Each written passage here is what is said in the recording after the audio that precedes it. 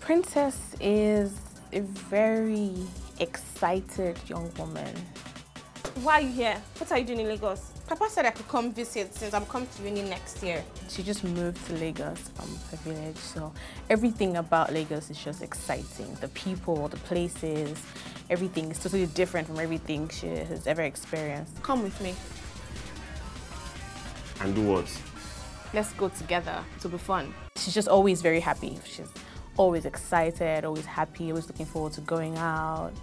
And yeah, well, she gets into a lot of trouble because she tries to be a Lagos big girl too fast.